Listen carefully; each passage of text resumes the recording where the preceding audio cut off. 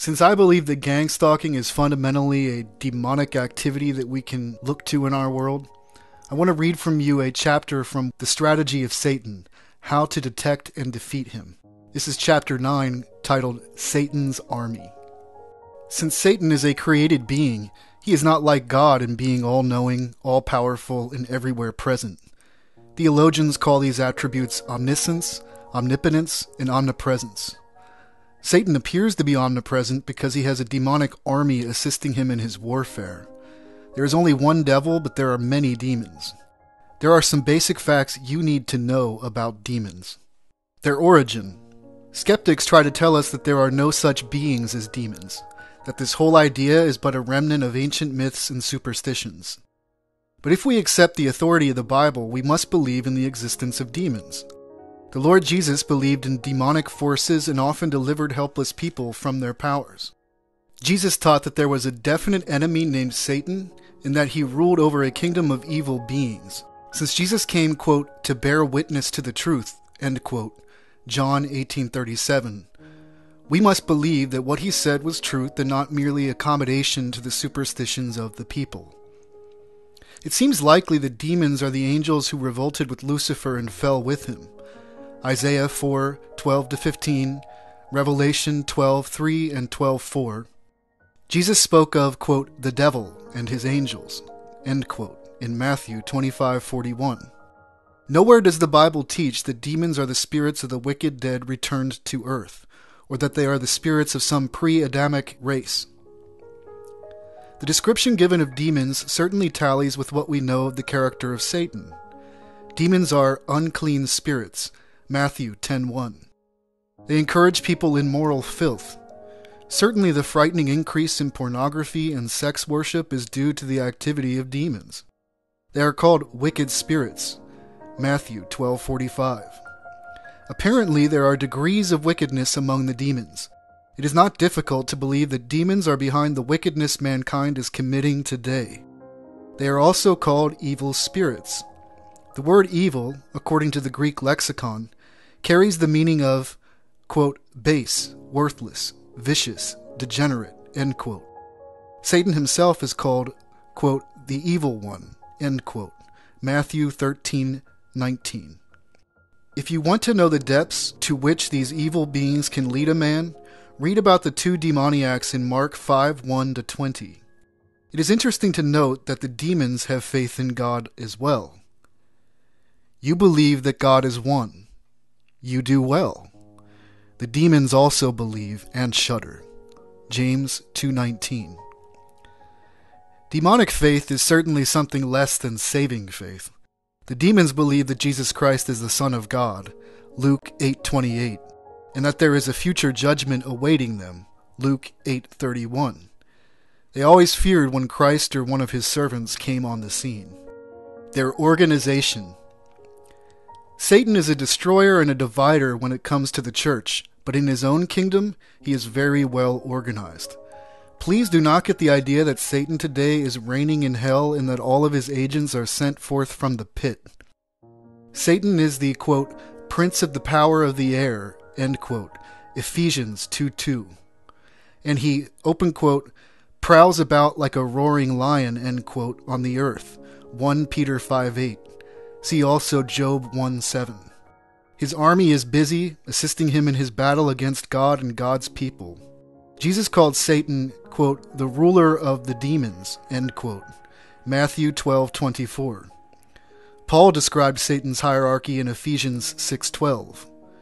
For our struggle is not against flesh and blood, but against the rulers, against the powers, against the world forces of this darkness, against the spiritual forces of wickedness in the heavenly places.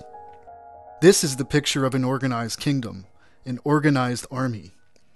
Daniel 10:13 indicates that Satan has special angels assigned to the nations of the earth.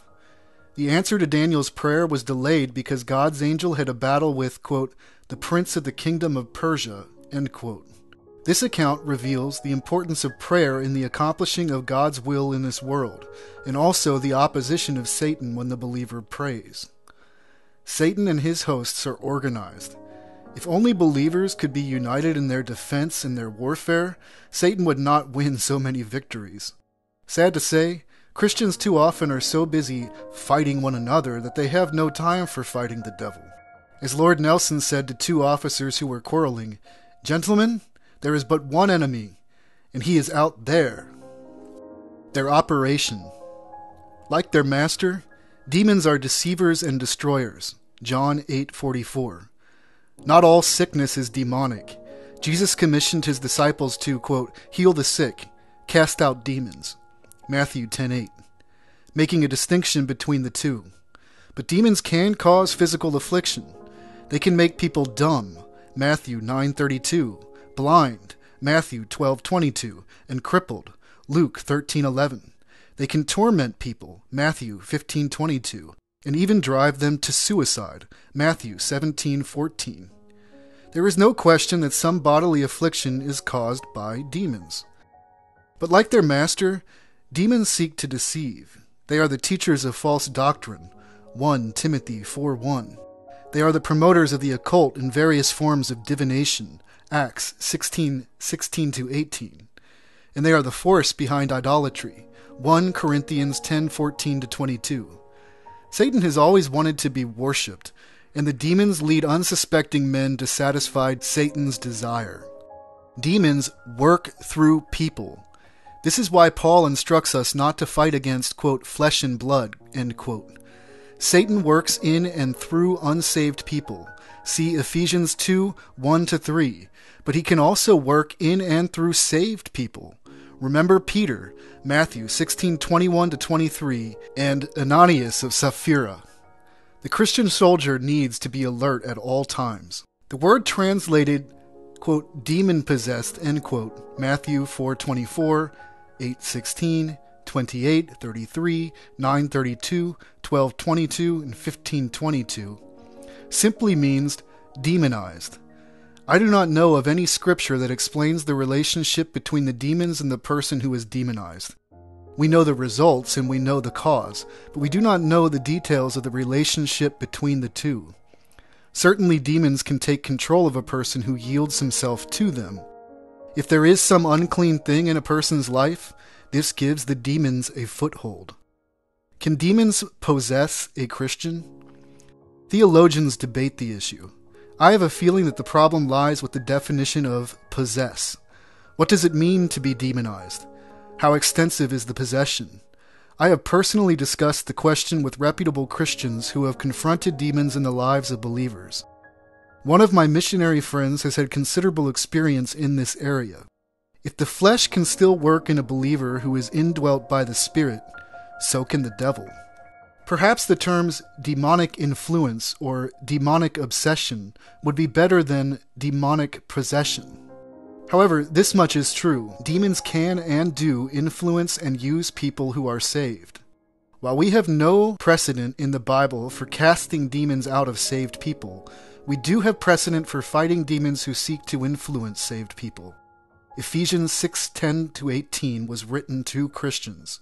If the demons cannot succeed in luring us to the grossly unclean things of sin, they will move to, quote, higher ground, end quote, and their temptations will be more subtle. After all, Satan, quote, disguises himself as an angel of light, end quote, 2 Corinthians 11:14. He uses religion to ensnare people. Morality without the righteousness of Christ is one of his chief traps for catching and holding lost people. The drunkard, the dope addict, the thief, all know that they are sinners, but the self-righteous church member is convinced that he is a saint. Their outcome. An incident and a parable from the life of Christ helps us answer the question, what will happen to Satan and his army? Then there was brought to him a demon-possessed man who was blind and dumb, and he healed them, so that the dumb man spoke and saw. And all the multitudes were amazed and began to say, this man cannot be the son of David, can he? But when the Pharisees heard it, they said, the man cast out demons only by Beelzebul, the ruler of the demons. And knowing their thoughts, he said to them, any kingdom divided against itself is laid waste, And any city or house divided against itself shall not stand. And if Satan casts out Satan, he is divided against himself. How then shall his kingdom stand? And if I by Beelzebul cast out demons, by whom do your sons cast them out? Consequently they shall be your judges. But if I cast out demons by the Spirit of God, then the kingdom of God has come upon you. Or how can anyone enter the strong man's house and carry off his property, unless he first binds the strong man? And then he will plunder his house. Matthew 12:22-29. Christ invaded Satan's kingdom when he came to this earth as a man. Satan, of course, knew that he was coming, and he did all in his power to prevent it. Satan even tried to kill Jesus after he was born. When he invaded Satan's kingdom, Christ also overcame Satan's power. Quote, "The strong man," end quote, "came face to face with one who is stronger. In his life, death, and resurrection, Jesus Christ has completely overcome Satan's power. Today he is claiming the spoils. He is rescuing sinners from Satan's dominion and then using these changed lives to defeat Satan's forces. Like David, who slew Goliath and then used the giant's own sword to cut off Goliath's head, Jesus Christ defeated Satan and is using the spoils in his own warfare. Jesus, quote, "led captive a host of captives," end quote, Ephesians 4:8, and those captives became soldiers of the Lord. I just want to say here that that's us TIs, by the way. Satan, then, is a defeated foe, and he knows it. His, quote, "mystery, secret program of lawlessness," end quote, is being restrained by the Holy Spirit and working in and through the church. 2 Thessalonians 2:1-12. When the church has been raptured to heaven and Satan is cast out of heaven, he will have a short time on earth and will destroy everything he can.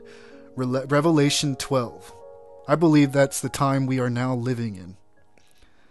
But his doom is sure. He and his angels will be cast into a place of eternal fire.